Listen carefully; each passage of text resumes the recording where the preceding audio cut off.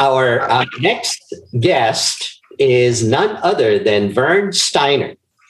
Vern was appointed as the president and CEO of State Fund on June 9, 2014.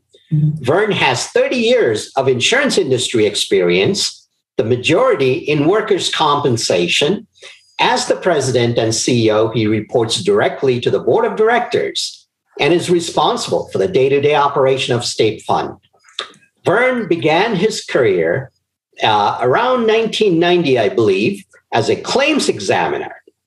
Early in his career, Vern experienced the workers' compensation system from the point of view of a third-party administrator, a self-insured, self-administered employer, and a managed care organization. In 1995, Vern joined AIG as a service center manager, and by 2003, when he left AIG, he was a regional vice president, Northwest. He worked for CNA for 2003 to 2007, starting as the VP, Field Operation, and ultimately Vice President, Workers' Compensation. Vern served as a senior VP claims at Zenith Insurance from 2007 to 2014. Vern has an impressive background and an ultimate authority in workers' comp, as well as the insurance related to employer-employee relationship. Vern received his Bachelor of Arts in Philosophy from University of California, Los Angeles. And Mr. Steiner, it's our pleasure to present you to the audience. So the floor is yours, sir. Thank you, Bobby. So I've been asked to talk a bit today about how State Fund has achieved 25% of our workforces as persons with disabilities. So I'll start and maybe say something a little controversial. And the most important component of our success is not the direct result of any specific plan. But we do have a plan. So I'm going to share that with you, and then I'll explain my earlier comment after sharing the plan. So we also have a robust disability advisory committee, and it's charged with developing, coordinating, implementing awareness events and educational programs. It's charged with providing a forum that that emphasizes the capabilities of persons with disabilities. And it's charged with measuring these efforts to improve employment opportunities and development for persons with disabilities. And our Disability Advisory Committee designs events, and they promote, during these events, they promote the CalHR Change in Disability Status Survey. And I think that it's kind of an important element of our success, and it ties into some of the other things I'm going to share with you, people's willingness to share information like that in our culture. Since we started working from home, our Disability Advisory Committee has continued to host events. In 2021, they have already or will host events related to the American Heart Month, Autism Awareness Month, Better Hearing and Speech Month, Alzheimer Awareness Month, Breast Cancer Awareness Month, National Disability Employment Awareness, and Movember Men's Health Month. Our Disability Awareness Committee and our EEOC and our Center of Culture has been instrumental in developing hiring process workshops for supervisors and managers that incorporate content on why diversity and inclusion is an important element to the success of our organization. But I already said that these were not the most important contributing factors to our success. So I'm probably going to get a little bit off topic for you here, but I really think that this is the engine that drives, all the success we have at State Fund, but particularly the approach to inclusiveness, regardless of background. You've probably heard by now the statement that culture eats strategy for lunch. Well, I've never heard anything that turns out to be more true when you're trying to lead successful teams. So at State Fund, culture is actually part of our strategy. It's the most important part of our strategy. We intentionally build a culture that will not only enable our plans to work, but that will encourage our people to want to do more. So how do we do that? We start with why we're here. When, as Bobby shared, most of my background before the last 7 years was in private industry. And when I came to State Fund, it was a wildly different experience. I heard someone comment earlier how different the private sector is from state employment. And the tools available to lead an organization are really far more limited. And what you're left with in state service is really the most difficult tools, but the most effective tools, right? There are no shortcuts. You can't just make things happen through wholesale change, removing of people, buying of talent. You really have to work from the base and build yourself up. And the most important, I think, asset we have, certainly at State Fund, and I think throughout the state, is our purpose, right? Most of us, especially the people we want to have be part of our organization, they want to make a difference. They want to do something important. They want to be helpful. So we start with why we're here. And State Fund was created 107 years ago when the workers' compensation system was being created. And the way I interpret that, the intent behind that creation is we were created to help make the workers' compensation system work. Now, over 107 years, we're not necessary for the workers' compensation system to work anymore. Other states have figured out how to do it without a state fund. So our remaining purposes and probably the thing that keeps us viable is we need to help make the system work better. And at the root of that is that drive to help. So we start with this purpose that we're here to help. And then we try to create a guiding principle so that everyone understands what we're all about. And that guiding principle we came up with 4 or 5 years ago. We call it our North Star. And it's a pretty simple principle. We are driven to help others and to do the right thing. Yeah. And every problem we face, and that when you're at work, pretty much all you're doing is solving problems all the time. Every interaction with an injured worker, because that is our business, is to help people who have been injured at work. So we're in the business of helping people manage and live with and get through, in some cases, their disability. Every one of those interactions, in fact, every one of the interactions we have with each other internally, I encourage everyone in the organization and I encourage our leadership team, and I try my best as well to start with, how can we help? That's the question. That's the drive behind everything we do.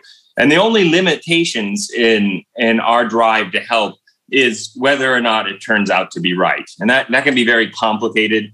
We have to be fair. We have to do things that in the long term will make sure that we're still here to be helpful. But that drive to be helpful is the underlying reasoning behind everything that we do. So after we have that guiding principle, we created some core values. What are the things that we value at State Fund? Organizations have been doing this for years, and you hear things like, oh, we value integrity, we value adaptability, we value creativity. Well, we created a different set of core values. We have 4. The first one is to do what is right.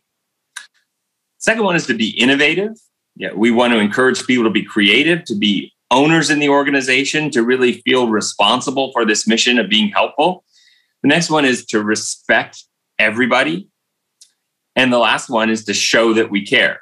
And I hope you can see how these core values, together with the North Star, really support an environment where we're always focused on creating an atmosphere where people are welcome and they can make a difference. What they have to say matters, and that again is part of our strategy. Because we talked about earlier what our Disability Advisory Committee is charged with, I also made the comment that culture eats strategy for lunch. And I think that the thing that I've taken away from that over the years is you can have the best plan in the world, but if you aren't able to execute it well, the plan doesn't really make a bit of difference. If you have an okay plan, but you're great at execution, you're great at getting it done, you'll be better off. Now, it's wonderful to have a great plan and great execution, and that's what we achieve for. But when we're trying to balance what is the most important thing is that culture piece, because the culture piece enables us to execute better. People really buy into what we're trying to do. They feel like they're doing something special. So all these are really still just words. So I thought I'd share with you some examples of how we put these words into action. And sadly, we've had a test of our North Star and a test of our core values over the course of the past 16, 17 months when the pandemic began, right? I think no one was ready for the pandemic when it hit in March of last year, and that includes us, or at least we didn't think we were ready. And yet it came, ready or not. And we had several issues that we had to figure out how to deal with right away. We had to figure out, first, what do we do with our workforce? We have people all over the state of California. And I believe it was the week of March 17th or 18th last year, when we had some of the Bay Area counties starting to say, hey, everyone's going to shelter in place. Well, we had already sent the message to our organization that we were sending people home. We didn't wait for that. The message from the counties made us kind of accelerate our plan a little bit.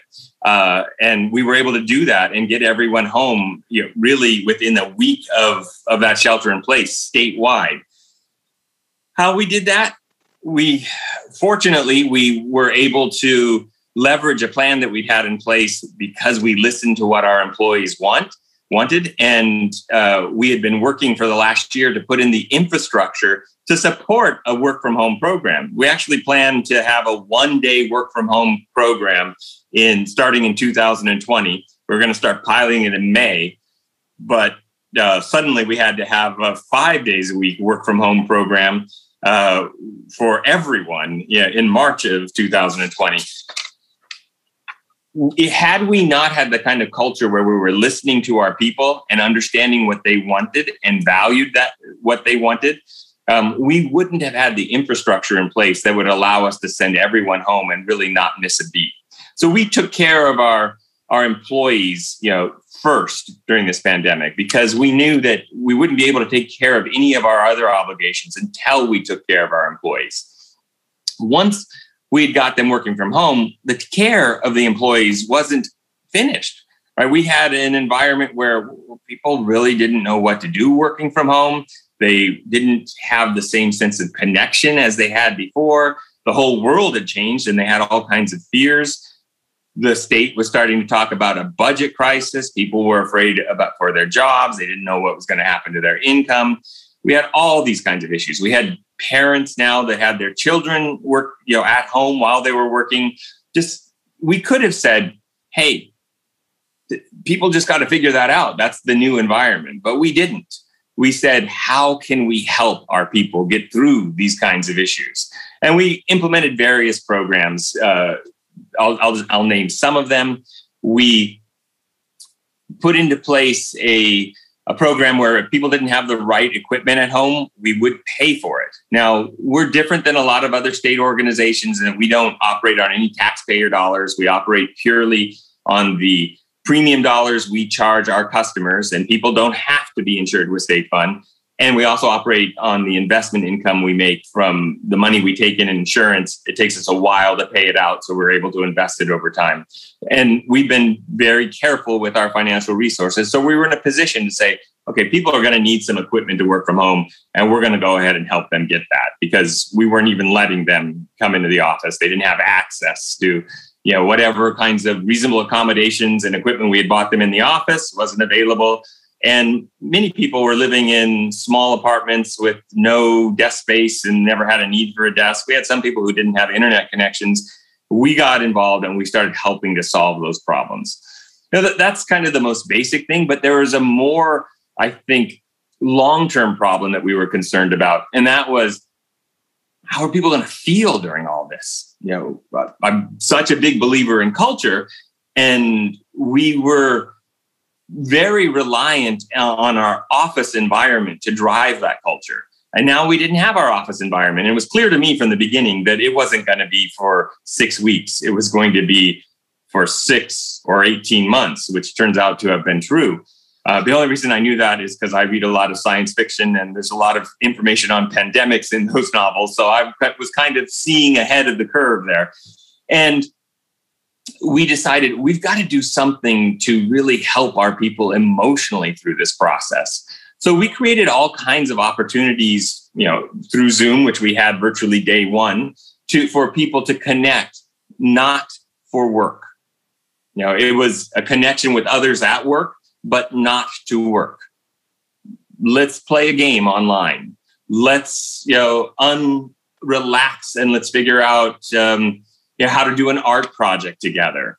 Let's just have an informal connection and eat lunch, and do it together online, because this need for human connection is something that everyone was going to be missing, during the pandemic. And we were doing our best to try to feed that need that our employees would have. And, initially what we had our leadership team do is reach out to everybody daily, and not to make sure they were doing their job, to make sure that they were. I don't know if I was muted intentionally, so I'm taking myself off mute now. Let me know if you want me to stop for a while. So we reached out to every employee daily just to make sure that they were okay, and not to make sure that they were doing their job. We told employees, you know what? We don't care what hours you work, unless your job is to man a phone, and answer it between the hours of 8 to 5, because that's what the regulation requires. You have some flexibility. We still need to get our job done. We need to take care of injured workers, and we need to take care of our customers, but you can figure out how to make this work in your environment. And eventually we also started doing things to help people with their children being at home. Everyone was schooling from home through Zoom or other similar technology, and parents had to balance all these things. So we created a program where we hired students that were interested in education to create an experience for the children of our employees so that they could get some tutoring, just connect with other children, get to know them, and have some sort of connection and have some fun. And in doing that, we found a whole bunch of students that we would love to have be future employees of State Fund, because they were so effective at this that we got an incredible number of compliments from the parents about the experience that their children had through this program we created. And we did many others. I know that I don't have forever here. So a lot of programs focused on our employees. But that was part of the idea behind, we need to keep this culture working, because we're here ultimately to help our customers and injured workers. So what did we do to live our North Star and core values for our customers and injured workers? Well, you might recall that when the pandemic first hit, people were talking about, well, is it a work-related injury? And for years and years, the law had been pretty well established in California and almost the entire country that if you're not at more risk going to work for catching a disease than the general population, then it's not work-related. And that was the line that most insurance companies were taking. We decided to take a different approach, particularly during the shelter-in-place order. We said, if you're an essential worker going to work, we're going to cover you. No questions asked. We put some limitations on how much coverage. We said we're going to pay your temporary disability, we're going to pay your medical treatment, and we didn't necessarily buy into the long-term permanent disability if it was there. Eventually, the governor issued his emergency order and laws followed, and we really set the tone for that and what we were willing to do for injured workers. And that made our employees feel good about what they were doing, which feeds back into that cultural loop. We also said, okay, we've got employers out there and we're here. We exist to serve these employers. Now they have all these costs in order to, these safety costs, plexiglass shields, cleaning, masks, whatever they might be. And, they're struggling to survive and they weren't ready for this. And so we decided to create a grant program for our employers that any customer of ours, we would pay them up to $10,000. It was either $10,000 or twice what they paid us in premium if it was a smaller number. And we would pay them that in order to cover their COVID safety-related costs. We did that first for the essential employers, and then we did it for all of our other employers when the economy started to reopen. So that made our employees feel incredibly good as well, because as our customers started to get these checks and they would send the application into our employees, they would then say, thank you, this is so incredibly helpful. This is going to keep us alive. And we got hundreds and hundreds of thank you notes that shared these stories, and we posted them so that all of our employees could read them and feel good about their mission and what they were doing.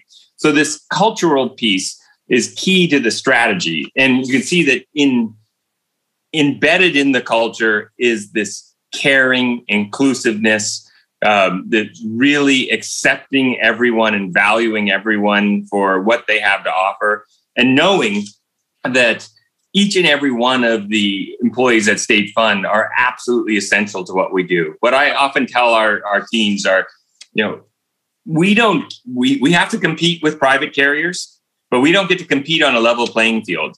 The state tells us what product we're able to offer. We don't get to be creative there. We can't be an Apple and create this incredible customer experience based on innovating and getting brand new products that no one else has, or improving on other people's products. All we can do is provide a workers' compensation product, help injured workers recover. And the only way we can differentiate ourselves is by doing it through human contact, human caring, better than all the other companies. And we're perfectly situated to do that because our reason for existing is to help. Whereas if you're a private insurance carrier, your reason for existing is to make a profit. You can still be helpful in that process, but we have kind of the moral high ground for making our employees feel good about what they're doing. And that is the approach we take to pretty much everything at State Fund. And I think that comes back to, as we took a look at what do we need to do to make sure that we're giving people with disabilities equal opportunities, and we're giving them the opportunity to contribute. It feeds right into those core values and that North Star, and it enables us to execute on those plans, frankly, better than we ever thought we would. I also want to come back a little bit to this, making it easy for people to fill out the surveys. At the end of the day, every relationship boils down to trust. Whether it's a personal relationship or whether it's your work relationship. And the more you trust, the more you're willing to share. And it's been an eye-opening experience, really, that people are willing to share. We make it easy for them, and they're willing to share through the CalHR survey what their disability status is. And if they trusted us less, if we didn't behave the way we do across the whole spectrum of things I've described, I don't think that they would be as free sharing that information. And our numbers might seem to be lower, even though they aren't. That concludes my remarks. I'm happy to take any questions if we have time for that. Absolutely, Vern. That was a fantastic presentation. We always have time to present you with questions. And if you're generous enough to stay with us and answer those, that'll be great. So Vern, in the comments, we did have a couple of requests to start off with for your DAC charter. And Rosa did jump in and say that if you give her your email, she can share that so people can send that directly to her. There was a question that was explained about what is North Star, and someone answered saying it's a guiding principle. Do you want to expand a little bit on what North Star is, maybe? Yeah, Yes, I will. So when I joined the organization, our purpose hasn't changed really in 107 years that we've been in existence. But I think as an organization, we were struggling to figure out what was most important.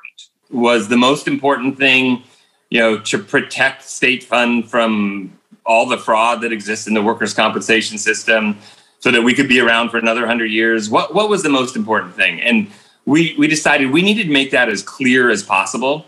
And we started with why we exist, and we exist to help make the workers' compensation system work. And that word help had to be at the heart of our North Star. So we wanted to make it as easy for everyone as possible whenever they're faced with a problem.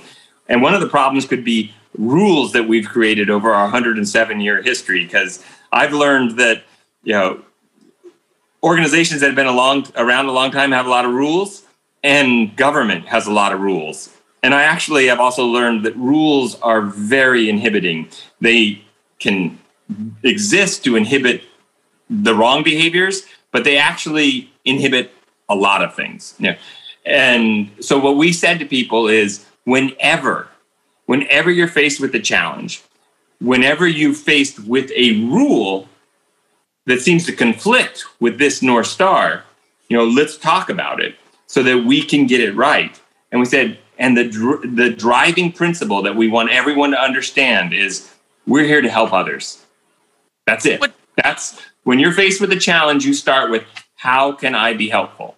It's a pretty simple principle. It's not always easy to do, and not everyone always sees being helpful in the same way. So we have a lot of dialogues about it in the organization, but that's our driving principle. Whatever we're doing, whenever we create a strategy, when we decided to do the things we did to respond to the pandemic, we thought, what does our North Star tell us to do? And as long as we had the ability to be helpful without, ruining the organization so that we couldn't ever help again, we were going to do it. Also, we see a lot of thank yous and appreciation for your message, because it's a beautiful message, and I agree with the commenters. Would anybody like to unmute and ask a question? Mr. Steiner, this is Eduardo Juarez with DHCS. So I'm also the co-chair for STAC. I think part of the problem with trying to meet the quota for hiring a minimum of certain amount of employees with disabilities, I think part of the problem is that a lot of folks don't want to admit that they have a disability, at least not to the state. They don't want to document it, or they're afraid to admit that. I think that's part of the problem. How did your office overcome that? So that's a great question, Eduardo. I agree. I think that is a problem. And I alluded to it earlier. People don't really want to share information sometimes ever, but not if they don't trust. Right? And we've, as an organization, identified that in order for us to succeed at anything we do, we have to earn the trust of our employees. So this North Star and these core values, they're all kind of artifacts or a roadmap for how you behave so that you earn trust.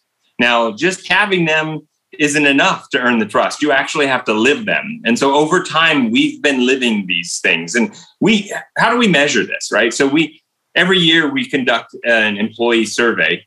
And in 2014, when I arrived, we had 49% of our employees engaged, and about that number, or maybe even less, that actually trusted management, particularly senior management. Last year when we took the survey, it's gone up every year. Last year we had 84% of our employees engaged, and I think it was in the 80s trusting senior management as well.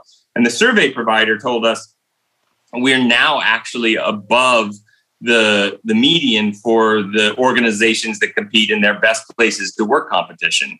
So over time, we've implemented these kinds of the North Star, the core values, and that's not enough. You've got to live it, because you don't earn trust just by saying you're going to do something. You earn the trust by then doing what you say you're going to do. And the thing you say you're going to do and the thing you do has to be well-intentioned and have a positive impact on other people. And so that's, I think, opens up the window for people to say, okay, I'm going to share this information. And it isn't in any way, shape, or form, I think, limited to sharing information, filling out the survey for CalHR. I think it impacts pretty much everything we try to engage with and with our workforce. Okay. Yes. Thank you. Thank you. So, Vern, we had a question. Can we have a copy of the employee survey? It would be beneficial to share and fine-tune our own surveys. Yeah, I think. I wasn't prepared for that question, but I guess we should be proud of it, and I don't think there's any reason why we couldn't share last year's survey with you. Is Rosa your contact person? Should we can we pass on Bobby? So anybody want to contact Bobby? That's how we normally do it if we want to send on information. Bobby, does that sound good? Absolutely. That's what I'm here for. That's my main function. Vern, I really enjoyed, the culture each strategy presentation. That should be the heading of your presentation. This is so deep rooted in your culture of your organization, and the results simply shows. The question I have, though, is that you came from a private background with large, insurance carriers, large insurers, into a state organization. How did you change the culture of your organization? That's a difficult job. Many departments are struggling to do that. It is difficult. And we weren't in a good place when I joined the organization. We had gone through some, I think tragically, State Fund had done exactly what it was supposed to do. And it had been there for California employers when 29 different insurance companies went out of business, and the national carriers left the state. And so people had no other place to go to get workers' comp insurance. And this was in the early 2000s. And they came to State Fund in droves. But this was actually during the time of the last recall, Governor Davis, and another state budget crisis. There was a hiring freeze, and State Fund wasn't allowed to hire anyone during that time. We grew overnight by leaps and bounds, and we didn't have the people to do it. And it left a lasting scar on the organization. It also left a lasting scar on our reputation with customers. They were relieved to be able to get workers' compensation insurance, but then they were not very happy that whenever they called us, there was no one around to answer the phone. And it wasn't State Fund's fault. I mean, this is long before my time, but it was just some of the, I think, ironies and inconsistencies with having an organization like ours embedded in a government structure that is tax-based when we don't operate on tax dollars. But so that lasted a long time, and trust with the organization was broken. The long story there is we grew like crazy. Eventually we hired, but then workers' comp was reformed, and all the private carriers wanted back in, and new private carriers were being created, and our customers hated us, and all of our customers left. And we had a workforce that was big enough to handle $8 billion of premium and be the largest workers' comp carrier in the country. And that's what we were, even though we were only in California. And then we dropped to about $900 million in premium, and we had more than twice as many people as we needed. And when you go through that kind of difficult change, you lose trust with your organization. And we had to rebuild that trust. And we did it in several ways. You couldn't do it overnight. There was no shortcut. Had I still been in a private organization, shortcuts would have been very tempting, but they just didn't exist here. When I say shortcuts, in a private organization, we might have chosen, well, let's close that office. It's really bad. Let's rehire new people that don't have these memories. None of that was available. So what we had to do is we had to slowly earn people's trust. We had to show them that it was a new state fund. And we put people first.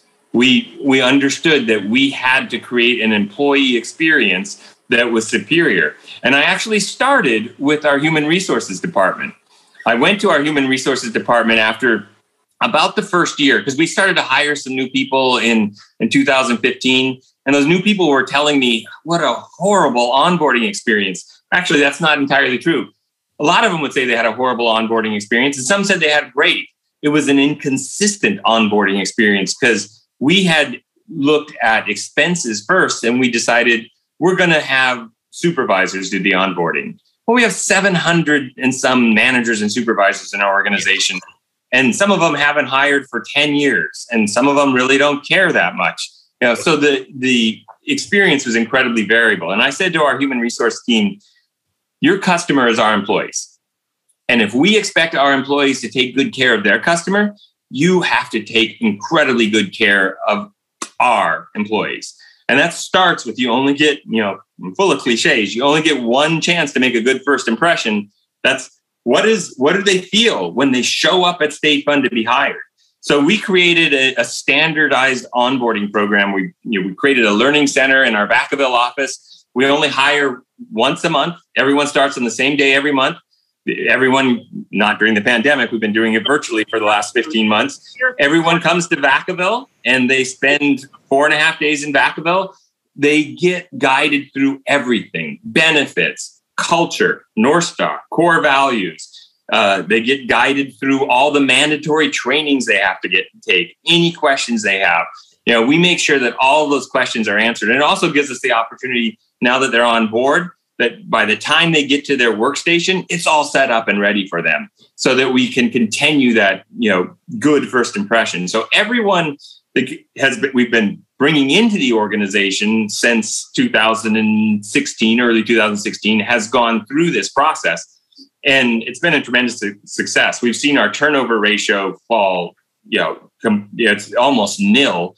And then these people who are actually happy to be at State Fund and energized about the experience, that's kind of contagious. And of course, we're also changing the way we've engaged with all of our workforce. I described some of those ways earlier, the things we did through the pandemic, but we've been doing that for quite some time. Just you have different tools or different things available to you in a remote environment than when you're in an office. The other thing we do is we listen. It's very easy to think you know all the answers. I fall into that trap regularly, and I remind myself, I've got to listen. You come up with a plan, and you think you know what you intended with that plan, but then you communicate it, and it gets executed by other people. And maybe the plan wasn't great. Maybe it wasn't understood the way you thought it was going to be understood. You've got to listen to what your employees are saying about how things are working, and you have to be willing to change and make adjustments. Not everything. Sometimes employees don't like an idea, but you're convinced it's the right idea, and you might feel like you need to stay the course. But if you listen, you're going to find lots of things that if you just do what the employees are saying, it's going to get better. And that has a double impact. People start to think that you actually listen, that what they have to say matters. And turns out the people that are closer to the work actually know more than I do, and they know more than most managers do. And so you can actually get better at what you do when you approach things with that open mind. There's a lot more to it than that, Bobby, but I could probably talk for days on this topic. But I think that's the core of how we accomplish it. Thank you very much. Thank you for giving us. I just have one final question. I'm not going to take any more of your time. And that is, you mentioned during the pandemic, you allowed people to go home, work, and you even helped them out with equipment, laptop, ergonomics, whatever the challenges that they faced. How much of that was because you had the resources to do that? You're not tax dollar funded. And how much of that was the culture, really, that sprang into action? So, I think there are certainly advantages we have because we don't operate on the state budget. We have our own independent budget. But at the end of the day, the entire state that could do their job from home ended up, my understanding, following that model. That was the direction. I think the cultural difference was key. We made the decision fast. There are moments that matter in our lifetimes, right? There are moments that matter in your engagement with any individual, with any organization. This was a moment that mattered. People were afraid. I was afraid. I was a little afraid about the pandemic, but I was really more afraid. What if this doesn't work? What if we send everyone home and it doesn't work? And instead of letting that fear rule my decision-making and take longer, the decision making was ruled by what does our North Star say?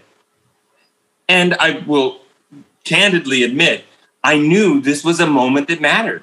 People were going to evaluate us based on what we did in this moment. And their biggest concern was their safety. And I think our culture drove us to handle this much differently than most of the rest of the state. In fact, we got in trouble with some of our sister agencies because, before any of the Bay Area counties said shelter in place, I told our employees, you cannot attend that outside training that the Division of Industrial Relations is putting on. There's a pandemic. It's not safe. We're not going. So usually we have a great number of people attending there. We just stop showing up. We got calls from other agencies saying, hey, you're making us look bad. We have to do what the governor says. So I think there is a different culture that we've been able to create here. And that is part of the financial independence that we have from the state. I don't think that everyone could do that. If we were a different agency, I think we could do a lot of it. Yeah, but there are certain things you can't do. And I learned that when I joined this organization, when I started working for the state. There's lots of things I can't do at State Fund that I could have done somewhere else.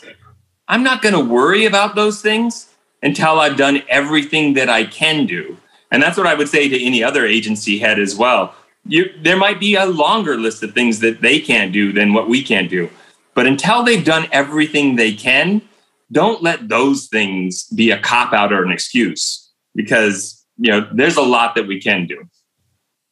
Thank you very much. I really appreciate our audience, truly appreciated the wealth of information and the cultural guidance that you offered. And I know you mentioned that you're not Apple, but in my book, you could be the equivalent of Apple in state service, an employer of choice. So thank you for being the best employer. Thank you. We appreciate that. Our vision really is to be the insurance carrier of choice for California. And to do that, we have to be the employer of choice as well. So it warms my heart to hear you say that. Thank you very much. And thank you for the opportunity to speak with everyone. Great. Thank you. And have yourself a terrific day. Okay. Bye, everyone.